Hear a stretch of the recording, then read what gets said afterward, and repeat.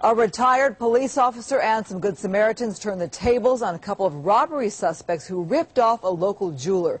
Started outside a Wells Fargo Bank across from South Coast Plaza in Santa Ana. The retired officer wound up shooting at the suspects in the street near a Cost Plus store. Al Naipo is live at the bank where it all began. Al. Right here around 3:30 in the afternoon, a woman with a lot of cash. She's heading in, but someone comes up, grabs her purse, and then he runs over to Bristol, and that is where an awaiting accomplice is in a car. They take off and probably would have escaped had it not been for two Good Samaritans. Someone jumped in the car, and then the car sped off, and then I decided, well, I better go after that car. This was the car the two suspects tried to get away in after one of them jumped a local jeweler with thousands of dollars as she walked into a Wells Fargo bank to make a deposit. John Sendrey was in the parking lot along with an armed retired police officer. Both men chased the suspects in their vehicles, boxing them in. The retired officer was in this pickup and jumped out with his gun drawn.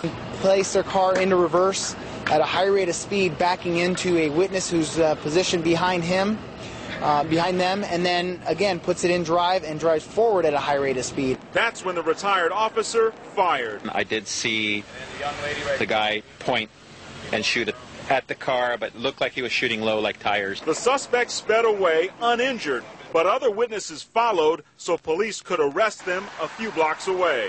The property that was that belonged to the victim had been actually abandoned and discarded here by the suspects. So when the cash?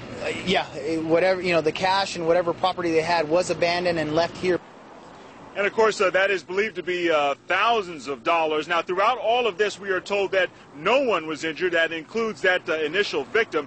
As for the suspects, again, two suspects in custody. One, we're told, is a juvenile. The other is a 23-year-old man, both believed to be possibly from Santa Ana. As for the retired police officer, we are told that he is from a jurisdiction in Orange County, but it has been identified which department he was serving in. We're told at this hour police are interviewing all of the parties involved. Reporting live from Santa Ana, I'm Al Naipo, Fox 11 News.